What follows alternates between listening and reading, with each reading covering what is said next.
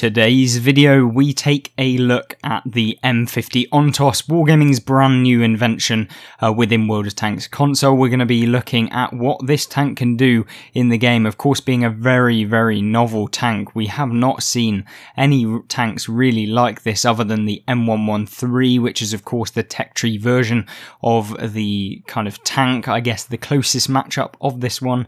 It gets 6 105mm cannons on this thing with 390 damage per shot. It has a 6-clip autoloader, as you can see by these massive barrels that the tank features. It's like having RPGs attached to your tank. It really is a very novel and interesting build, and we're going to have a look at some gameplay, show you how it plays within the game, and whether or not you should part with your hard-earned cash to get this machine into your garage. Let's go into that gameplay now. So, of course, our first game is here on Redshire in the M50 Ontos. We're going to be having a look at what this thing can do. Obviously, it depends very much on the tank itself and how well you can position yourself within the various different maps and whether or not you can really get this tank going, because I found in a couple of games you just don't have the right kind of tools, at least with the tank, to be able to maybe take up the role that Wargaming suggests you should be in this tank, considering it's meant to be a sniping tank. There's one very, very major concern that I have with the tank, and the one kind of major downfall or problem that you will probably face if you manage to pick up this tank. Now, one problem that maybe you might encounter within this tank is, of course, the gun arc. Yes, it does have a limited gun arc, so no, you cannot just focus one area of the map. You do actually have to turn your hull of your tank, which means that you're going to be affecting your camo factor, and so you won't be able to get away with as much. Now, you can just see how fast this gun can sing, especially when you find those opponents right in front of you, and you can just pick up just so much damage within one singular clip, especially if you manage to unload. But what you did notice there was that actually the speed at which this tank fires its rounds, and that is the one problem that I find with it. The shell velocity, or the travel speed of the shell by the time you click fire and when it actually lands, it's very, very long with the heat rounds, so they are very, very slow moving heat rounds. I don't know quite how well the HE rounds or the HESH rounds that you can get in this thing with pretty mediocre penetration. You ain't going to be penning very much, so I wouldn't really recommend actually firing any premium or HE rounds even in this tank, because you know it's not worth it in case you actually miss. And you can see rounds going in, someone decides that they're going to get in the way, of course. That's one thing that I have noticed with this tank, is just people getting in the way constantly. You'll notice that in the second gameplay that we've got for you today. But, you know, we can still pull out a decent game, a decent result, and you can see that we picked up 1600 damage at the beginning. Now, the one thing that I found very, very nice about this tank is you can have mediocre games, you can have pretty lackluster games, you can basically do pretty darn average, but you can still earn a ton of silver. And I guess if you're interested in making a ton of silver, then this is the tank for you. It boasts a 65% silver bonus earn op, and when you put that with some of the earn ops that you can actually get, or the operations or limited time operation things that come into the game, if you put them all and you stack them all up, I wouldn't be surprised if you can get nigh on 800,000 in a fantastic game in the tank, and on average probably 400,000 if you have a pretty standard game within the tank.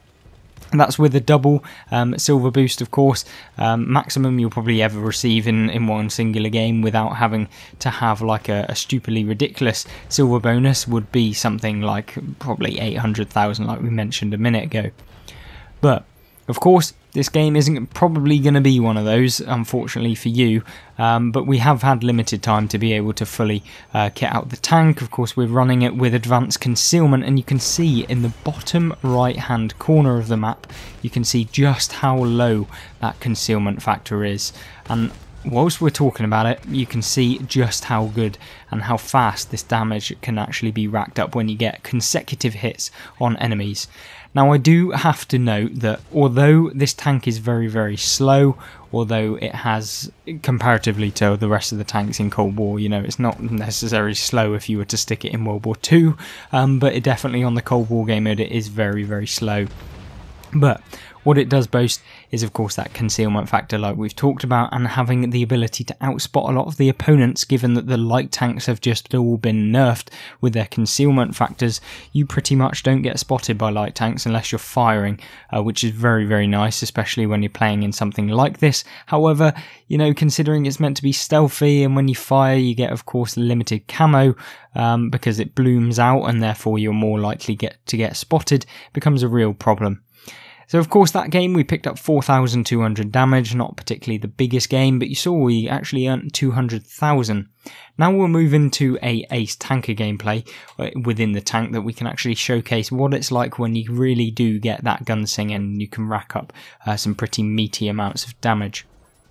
Now, moving into Fisherman's Bay, which is the first map that you'll be able, well, one of the maps that you can play in Cold War, and of course this is what we managed to get on probably in the 5th game. This is the final game that I did actually play in the tank before we decided to make this video. I thought, you know, we've given it a little bit of a test out, we can see exactly what sort of playstyle you want to be using, and it certainly took those couple of first games to get used to the tank, because the shell velocity, trust me, you won't understand it unless you play it.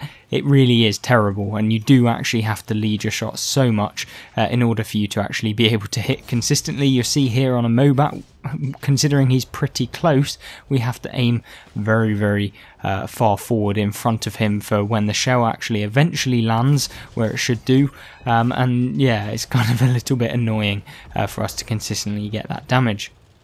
Of course we picked up, yet again, only 730 damage, but that's just because we've only managed to hit 2 shots. Now, the one thing that you'll find pretty annoying about the tank is, of course, if you don't manage to get off all 6 shots into your opponents, or because of the shell velocity time delay that you have definitely an annoying amount of time between when you actually fire and when it actually fully engages the target and manages to either pen or bounce or just miss, which tends to happen on Cold War for some reason. It's very, very derpy in terms of whether or not your shell actually hits at long ranges. Now the MOBAT here, of course he's pushing up. We're only 135 metres, make that 100 metres, and he still doesn't spot us at 90 metres, and that's because of course we have that ridiculous concealment, and that is what you can take advantage of if you are playing properly within this tank. Of course, if you're just doing it for the meme value and you're just rolling on down just to try and get as much damage as possible in one singular clip, then I guess, you know, each to their own, but for me it really wasn't what we were after. Now that Sheridan has been a pain in the backside for 2 games. He's rammed into me in both singular games that I've played in. He's obviously, I don't know if he's doing it on purpose, but yeah, it has been an absolute nuisance within these last couple of games. Don't know if it was someone who recognised me, no idea, probably not, but you know, there's plenty of people in the game that just can't drive apparently. Now of course we have the T72 M1 here, and this is where the gun just gets singing. It's so good. Yet again, Sheridan drives straight in front of us. It's the same guy. Obviously that can't be really calculated. Probably didn't know I was going to do that, but it was annoying. You can see me frustrated there that we didn't manage to get another shot off against some of these. What we do have to do now though is make sure we make our shots count, because we got 36 rounds, which is more than enough to take out a lot of tanks within this game. But what we don't have is the time. We're going to be caught a little bit short if we don't manage to pen a lot of these shots that are going in against the opponents. That's because, of course, the enemy team is starting to advance on our right. They're going to get us in a pincer manoeuvre, which is, of course, not what you want in World of Tanks. The sausage sandwich, as I'd like to call it.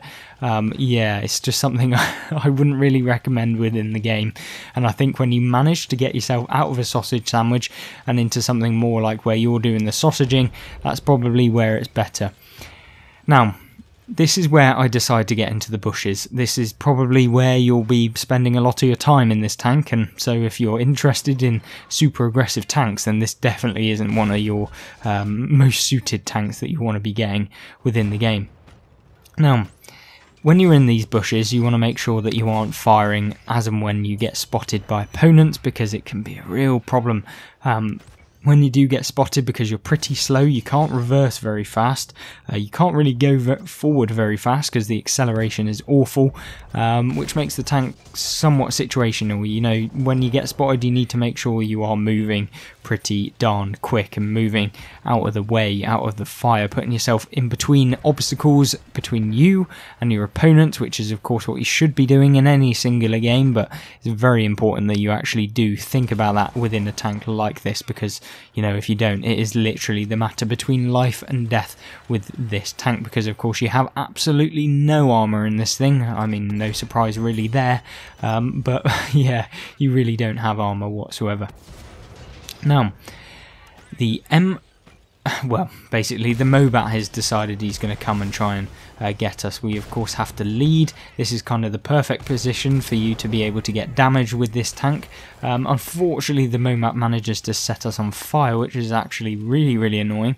But we won't take it to heart too much. We're now just going to keep on moving, and because we have such great concealment, we can probably get undetected pretty quickly with this tank, and that's something that I don't see very many people take advantage of that much within Cold War, is the ability to quickly basically get undetected.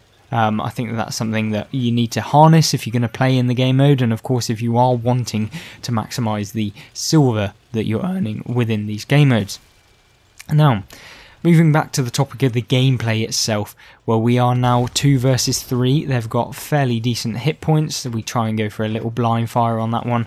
I didn't want to do any more because we don't know quite how much health the other medium tank is on their team. I think it's the M50 A1 pattern rise that we now see is hightailing it out of the way and over to our right, which is nice because we can now go off in against the 2 tanks that we definitely have more than enough clip potential to be able to take out, and that is where this tank comes in real clutch, because when you're coming up against things that basically have no armor and aren't going to be able to compete against you, or at least with the clip potential, this is where you can put in this damage super quickly, and where you're going to be able to just take out multiple tanks all in one go. You can see here we just only managed to get 1 because our Sheridan on our team, who bumped into us multiple times, has taken out the enemy tank and managed to pen him with either a missile or something like that on the Sheridan, taking out all of that hit points. Now, of course, what we'll do is just use the camo, get in between a couple of bushes, and of course we've outspotted the M60A3. We put 1 into him, manages to go into his tracks, and then we finish him off 1.5 seconds later with the intra-clip reload, and we managed to pick up the victory in a 2 versus 3 situation. Not particularly a very hard one, granted, but yeah, we managed to pick up a win, and of course we did come top. 6,925 damage, 5 kills, 1,642 base experience. Not bad, not particularly the highest damage game you'll probably ever see. 250,000 silver base, so that's with no XP boosts or no silver boosts, so it's pretty a decent result, to be honest. Well, 8,400 damage combined, which is very nice.